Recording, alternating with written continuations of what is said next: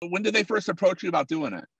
I guess it would have been February 2020, as we were.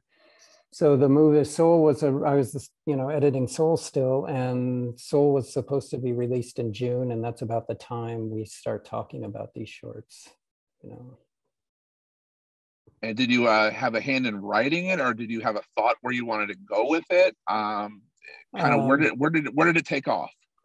So initially, I was not part of the pitch process because I was busy on Soul, and at that time, I wasn't necessarily going to direct it. And then so a couple ideas were being kicked around, and then we landed. By the time I came on, then we landed on this idea of doing a prequel to 22, and so from that, and then Josh Cooley was brought on to write it.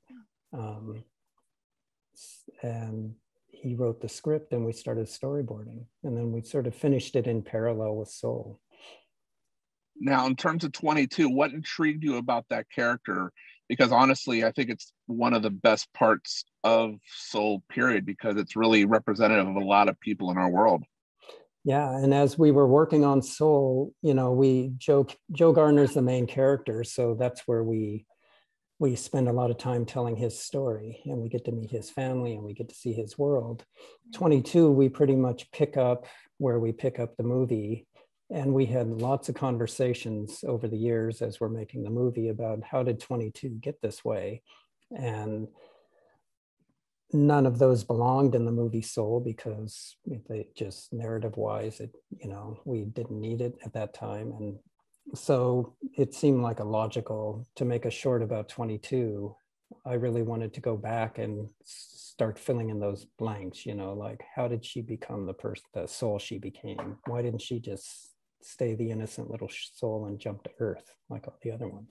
Well, I mean, she's jaded. I mean, just like a lot of people are jaded, and she's not an evil person by any stretch. She's just, she wants to be around others, and people keep leaving her, and it's really kind of emphasizes that whole thing that comes with Soul about loss and the feeling of loss.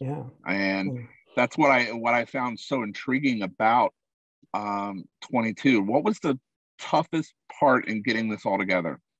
The toughest part was actually the logistics. We had done a storyboard pass, and then COVID hit, and we went into quarantine just as we were starting production. And so everybody had to go home, figure out their internet, figure out how to do this thing from home. And like you, they had kids, they were, that suddenly weren't in daycare or school. And I just, it was amazing how everybody came together and made this happen because there was just, so much going on. Oh, you can see my son in the background trying to get into the interview.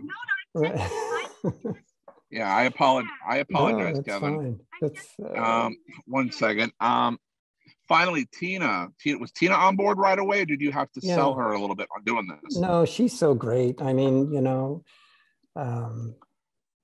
there was no real issue with that. She just said, sure, and she was at home when we recorded her. Fortunately, her husband has a recording studio in the apartment, and she was like us. She was, her daughter was home from school, and she had to leave during the session to go deal with little family things. So it was all very nice.